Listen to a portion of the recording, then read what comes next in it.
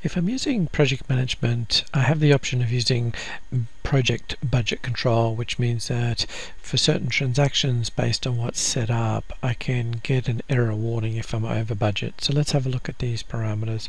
So if I go into procurement, project management and accounting parameters, if I come down to cost control, what I'll see here is that use budget control is turned on.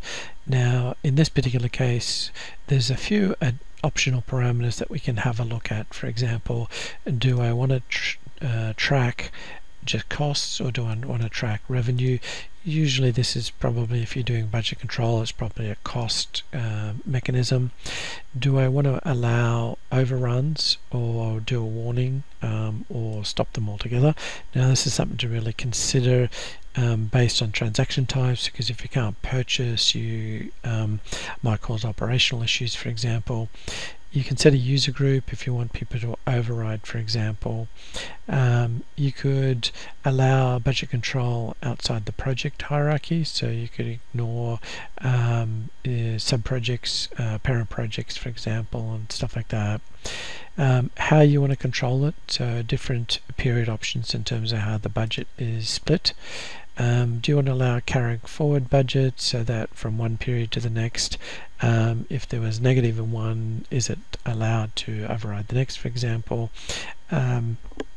So those are these options in terms of carried forwards and allowed negatives, for example. Last one here is to check a document line and save. Now this one will trigger the warning. For example, if I put in a purchase order and I save the purchase order line, the budget will kick in.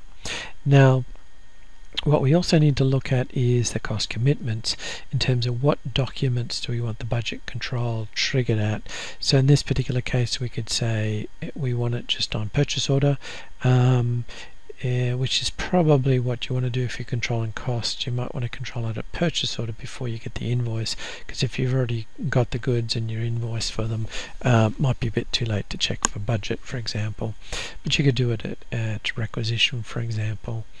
Now it's also worth noting that while these are on the project management accounting parameters, when you create a new project, so let's go and create a new project.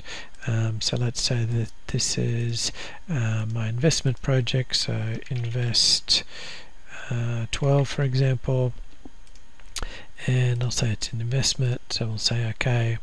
Now when the project is created, you'll notice that there's a fast tab here which is project budget and forecast, and those parameters are copied across here. So you'll see that it says allow overrun, for example. Now if you go and change, so let's just save this project, so project 12, for example.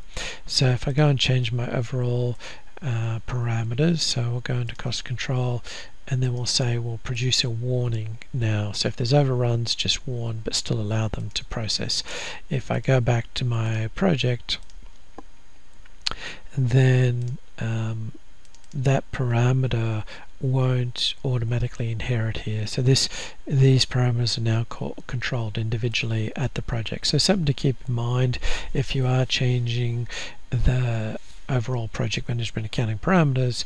It's only going to apply for new projects when they're created. Any existing projects, you might need to go and edit these if that's an overall company policy you're changing, for example. So that's a quick overview of where you're going to find these. In some follow-up videos, we'll have a look at the effect of